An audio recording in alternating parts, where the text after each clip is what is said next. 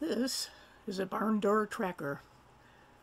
Very homemade, as you can see, but if you want to track anything in the sky, you need some kind of hopefully motorized thing. You can do this with a hand crank, but I don't know who would want to. You would have to sit there and turn a crank with watching a stopwatch or watching the hand and doing the same speed, and that wasn't for me. So it's named a barn door tracker because of that hinge you see everything sitting on.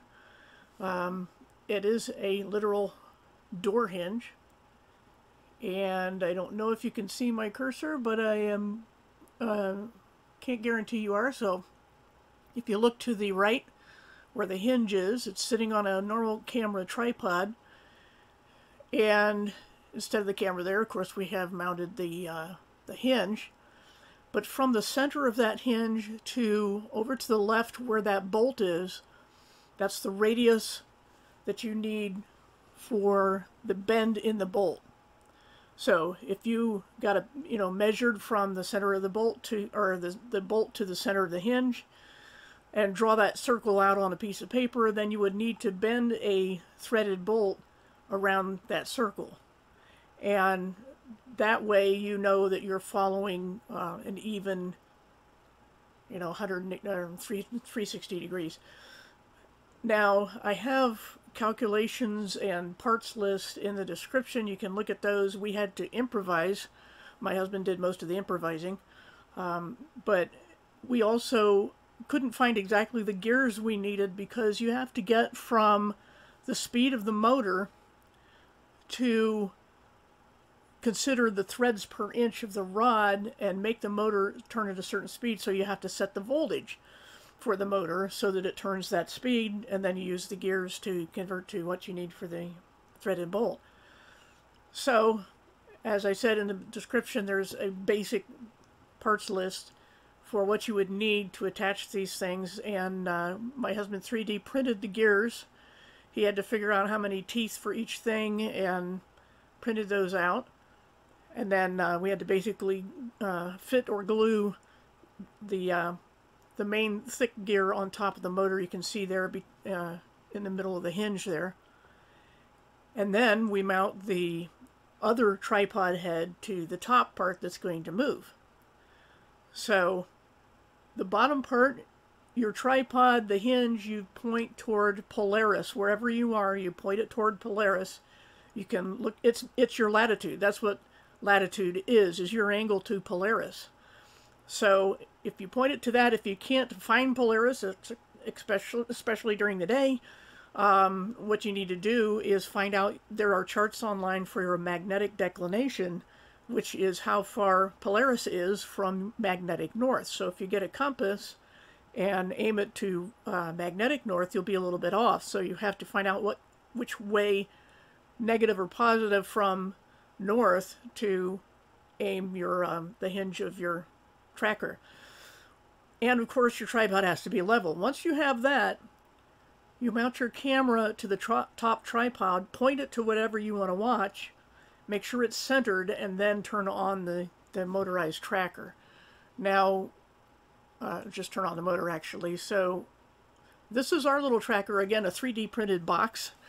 We couldn't find an affordable 12-volt source, so we thought, you know what, let's put two 9-volts in series and step it down with a voltage controller.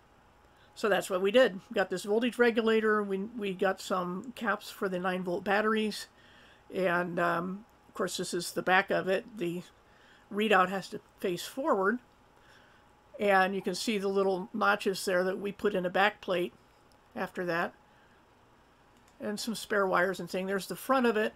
Of course, after assembly, we realized that normally you would hold the device with the readout at the top, but it's upside down, so you have to hold it upside down. We had to, at the last minute, we forgot to put a hole for the switch to turn the thing off and on, so that was added later. But the voltage controller, you set it till, maybe it won't be exactly 12 volts for you.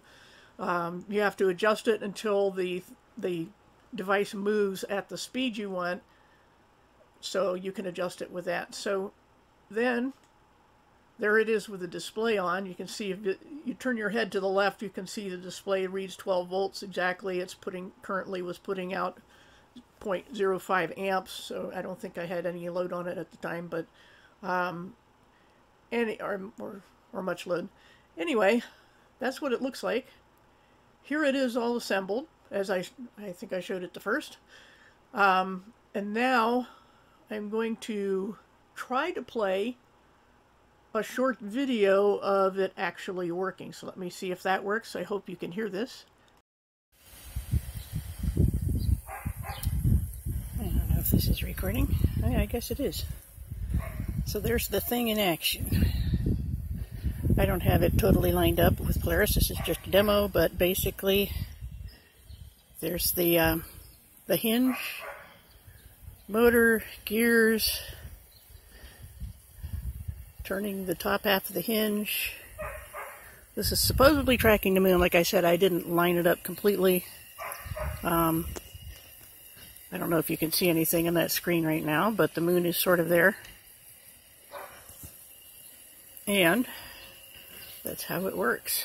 So the top one is where you can adjust separately to point at whatever object, and that's how it's done. So there you have it. That's a barn door tracker. The hardest part for actually tracking something like Jupiter is to get it centered before you zoom in, or at least get it close to center so that it will, by the time you start the tracker, it will drift into the center, and then you can start the tracker and it should keep it centered. It is a noisy tracker, at least ours is, our motor. So you'll probably want to replace the audio if you do any recording of that. And it does have a fair amount of shake. So it's not a perfect tracker, but if you're on a budget like we are, and you want at least some help in tracking objects in the sky, this is probably the way to go. Thanks for watching.